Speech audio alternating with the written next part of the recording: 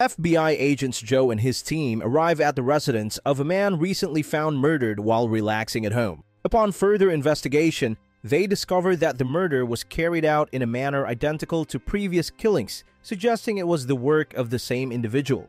The distinctive hallmark of the murders is a 5-inch instrument used to puncture the base of the victim's skulls, precisely targeting the connection between the brainstem and the spinal cord. The team refers to this area as the medulla oblongata. They are left wondering about the motive behind the killer's choice of this particular method. Frustrated by the series of murders and his inability to catch the killer, Joe decides to seek help from his longtime psychic friend John. Catherine, one of Joe's colleagues, is hesitant about bringing an outsider into such a complicated case, but Joe is resolute. He reassures her that John has been instrumental in solving other cases in the past. The next day, Joe and Catherine head to meet John.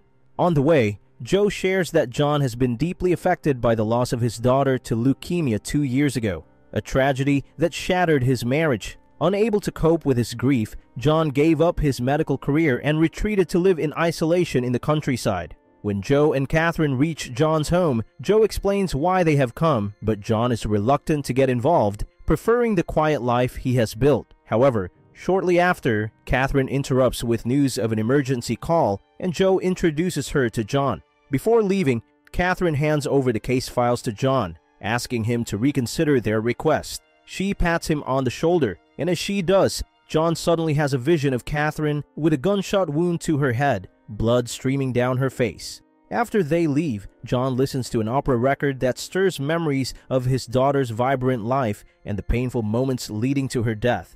Moved by these memories, he decides to review the case file. While reading through the details, he notices a note left by the killer. Strangely, the words on the note match the lyrics of the music he's playing at that moment. Alarmed by this coincidence, John rushes outside and experiences a vision of a strange man, whom he believes to be the killer. He senses that the man is on a mission, one that can only be stopped if he is killed. This revelation compels John to change his mind and agree to help his friends catch the serial killer. The following day, John arrives in the city, where Joe and Catherine pick him up. They brief him on the murder cases, emphasizing the killer's methodical approach and the fact that he leaves no trace behind. Later, they visit the home of the serial killer's first victim, and John learns more about the circumstances of her death. While Joe steps away to take a call from his wife, John asks Catherine for her thoughts on the note left by the killer. Catherine explains that it resembles a classic riddle, and she recites a line that eerily matches what John had seen earlier. She suggests that the killer may be taunting them, offering clues without any real intention of being caught. Afterward, Catherine heads home, and Joe and John go out for dinner. During the meal, John tells a joke, and they both share a smile. Joe mentions how John's smile was one of the reasons Elizabeth, John's wife, had fallen in love with him. In a light-hearted moment, Joe taps John on the shoulder, and John is struck by a disturbing vision of Joe lying in a hospital bed, though he chooses not to mention it. Later, as they drive home, Joe asks if John sees anything that might help them close the case quickly. John replies that, for now, nothing of significance has come to him.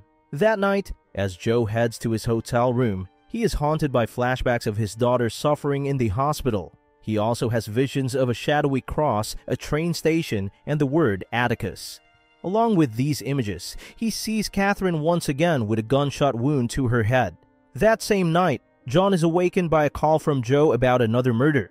At the crime scene, they find a note left by the killer with the time 4:16, which eerily matches the exact time they arrived. The victim is discovered in a bathtub, murdered in the same fashion as the others. When Joe touches the victim, he experiences a vision of her coming home to what she believes is a romantic gesture prepared by her husband. As she relaxes in the tub, the killer strikes from behind. John cautions them not to touch the water, though he has yet to understand why. However, one of the agents announces they have a suspect named David Raymond, the woman's husband. He is brought in for questioning, where they inform him of his wife's death, which shocks him. David asks if his wife left him a letter, suggesting she might have committed suicide. Catherine questions why he would think that, and David explains that he left her a letter before hastily leaving the house the previous night. When asked why he left in such a hurry, David admits he was leaving her for another woman. Meanwhile, John, who has already had a vision of David, knows he is not being completely honest and requests to speak with him. John confronts David, revealing that he wasn't leaving his wife for a woman, but for a man. He also discloses that David had contracted HIV, leaving David visibly shaken. After the interrogation, Joe informs John that a test confirmed David's deceased wife had also contracted HIV. This revelation makes Joe realize why John had warned them not to touch the water earlier. Later, Joe invites John to have breakfast at his home. While serving them, Joe's wife, Laura, casually mentions that she is still in contact with John's estranged wife, Elizabeth, and admits that she still loves John. As the conversation shifts back to the case, John observes a pattern. All the victims had terminal illnesses. He concludes that the killer specifically targets individuals who are already dying. However, Joe challenges his theory by pointing out that a young boy, one of the killer's victims, had been perfectly healthy with no recorded medical issues. John suggests they visit the boy's parents to learn more. Since Joe has an appointment, he asks Catherine to accompany John instead. On the way to the boy's family, Catherine asks if John has any mystical or religious powers. John clarifies that what he possesses is a heightened form of human intuition. Curious, Catherine asks if he can see anything about her in that moment, but John responds that he sees nothing significant. When they arrive at the home of the deceased boy, they are met by his grieving father. Catherine mentions that they may have discovered the reason behind his son's murder and asks if the boy had been healthy before his death. The father confirms that his son was in good health prior to the incident. Shortly after, the boy's mother joins them, and Catherine explains that an autopsy might reveal any underlying illnesses that could help their investigation. However, the parents, being Christian Scientists, refuse the autopsy as their faith rejects traditional medical practices. They insist that their son's death was God's will. John, empathizing with the parents, shares the story of his daughter's death. He explains his belief that even medicine cannot alter God's plan, but argues that conducting an autopsy might prevent other innocent deaths. Reluctantly, the parents agree to the procedure. During the autopsy, John receives a fax from the killer, instructing him to examine the child's cerebellar lobe. Following the direction, the doctor discovers a pea-sized tumor in the boy's brain, confirming John's suspicion that the killer targets terminally ill individuals. Immediately after this discovery, John abruptly leaves the lab without a word. Concerned, Joe follows him, wanting to understand why he left so suddenly. John reveals that the killer shares a similar ability to foresee the future, and he realizes the murderer is leading them into a trap. This startling realization makes John consider abandoning the case.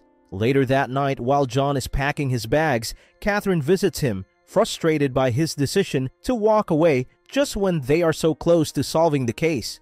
John confesses his doubts, expressing that the killer's meticulous methods and focus on terminally ill victims, people who are already fated to die, make him question whether they can truly stop him.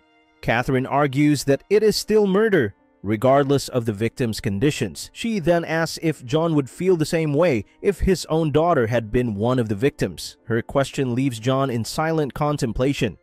Sensing that John is withholding information, Catherine pushes him to reveal what he knows about the case. Instead, John turns the conversation to Catherine's past, revealing that she once had a baby and gave it up for adoption, something she deeply regrets. He shares more intimate details that bring Catherine to tears. Desperate for more, Catherine urges John to tell her about her future, but John refuses, gently asking her to go home without disclosing his vision of her being shot. Later that night, the team receives intel on the killer's possible location. Joe and his team launch a raid, only to discover a horrifying scene. The victim's body parts have been dismembered and used to create grotesque art. The disturbing tableau leaves Joe both confused and frustrated, uncertain if they are still dealing with the same killer or if another twisted individual is now involved. Meanwhile, John is on his way out of town, sitting on the bus when he begins to experience his usual visions. This time he sees flowers, frogs, and choristers singing on a podium. Luckily, Joe manages to catch up with him and pleads for John's help in tracking down and stopping the killer. Moved by Joe's request, John agrees to return and assist them. On their way back, Joe shares that they discovered traces of snail poison in the flowers found in the last victim's bathwater. Joe explains that there is only one place these flowers could have come from. He takes John to the flower field, and when John touches one of the flowers, he envisions a garbage can in the middle of the field. The officers search the garbage can and find the bottom portion of a dress that was hanging at the scene of the gruesome murder. Using a police dog, they trace the scent to a potential suspect's location. John, sensing imminent danger, still follows the dog's lead along with Joe and the rest of the team. Upon arriving at the location, they find a young man holding a mug decorated with frogs, matching one of John's earlier visions. Suddenly, the young man shoots Joe and escapes through a window. John urgently calls for an ambulance, and he and Catherine pursue the shooter. The young man shoots a cab driver and hijacks his car in an attempt to escape. However, with John's psychic abilities guiding them, they manage to keep up. During the chase, their car crashes. As John crawls out of the wreck, he has a vision that warns him the young man will kill him if he stands up, so he stays low, allowing Catherine to shoot the suspect, Linus. Despite the shooting, John realizes that Linus was not their primary suspect, as he was unable to foresee his own death. This realization causes Catherine to scream in frustration. John later visits Joe in the hospital, where Joe appears frail. It is revealed that Joe is in the advanced stages of cancer and doesn't have much time left. John had known this through his visions, but refrained from sharing it, not wanting to upset Joe. During their conversation, Joe asks John to look after his family once he's gone and encourages him to reconcile with his estranged wife. In a heartbreaking twist of fate, Joe eventually succumbs to his illness, leaving his loved ones, friends, and colleagues in deep sorrow. At Joe's funeral, John gives Joe's son a comforting hug and experiences a vision of a bright future for the boy, offering John some solace. One night, while John is at a bar, the killer reveals himself. He confides in John, explaining that he doesn't take pleasure in his actions. Instead, he claims that he sees the future suffering of his victims, people with terminal illnesses enduring unbearable pain, and that their pleas for mercy compel him to end their suffering. The killer also admits to orchestrating Joe's shooting, intending to spare him the prolonged agony he would have faced due to his illness. The killer defends his actions, arguing that the hardest acts of love are often the most painful to commit. As the killer speaks, John envisions alerting the officers at the bar, but the killer has already foreseen the outcome. Before John can act, the killer falsely accuses John of being armed, prompting the officers to restrain John while the killer makes his escape. In the aftermath of the bar incident, Catherine and her team managed to create a composite sketch of the killer based on the waitress's description. However, his full identity remains unknown, prompting Catherine to push for a deeper investigation. Meanwhile, John continues his search for the killer on the streets, despite being plagued by distracting visions of the strangers he encounters. Eventually, he tracks down the killer, who is already in the process of carrying out his next murder. The scene shifts to a man entering his apartment, finding champagne and a congratulatory note waiting for him. As he starts to drink the champagne, John arrives at the house to stop the killer's plan. The homeowner is startled to see two strangers in his living room. The killer instructs the man to sit down and tries to justify his actions. However, John tells him that he cannot play God. Realizing that John will not allow him to proceed, the killer flees the scene. Before leaving, John warns the homeowner that he has been poisoned and urges him to call for an ambulance. Meanwhile, Catherine and her team finally uncover the killer's full identity and raid his residence. However, the killer had anticipated their arrival and left a recorded message for Catherine, speaking as if he were present. He claims that he is not a psychopath and believes he is doing the victims a favor by ending their lives painlessly, sparing them the inevitable suffering they would face in the future. John continues his pursuit of the killer, following him through the streets until they arrive at a train station. John's visions become clearer, revealing details he had seen before. The killer boards the train, and John quickly follows. Once on board, the killer fires a shot into the air, causing the passengers to panic and flee, leaving him and John alone. Meanwhile, Catherine receives a report on the killer's location and rushes to the train station. Despite orders to stay back on the train, The killer insists that he and John are alike, but John disagrees, asserting that he is not a killer. The killer then reveals that he is terminally ill and begs John to end his suffering by killing him. As the train reaches the next station, John notices the sign Atticus, which he has seen repeatedly in his visions. At that moment, he gets a vivid premonition of Catherine being shot by the killer. Just as Catherine arrives on the train, the killer shoots at her. John pushes her out of the way and takes the bullet meant for her. In the ensuing struggle, John returns fire, killing the killer. Catherine is unharmed, and John sustains only a non-life-threatening injury. John undergoes surgery to remove the bullet lodged in his head. Upon his release from the hospital, he reunites with his wife, stirring memories of his daughter's final moments. It is finally revealed that John's deep emotional turmoil stemmed not only from his daughter's death, but also from the fact that he had to end her suffering himself. This revelation mirrors the killer's assertion that the hardest acts of love are often the most difficult to commit. If you want interesting movie recaps, like, share, and subscribe to follow us for more movie recaps.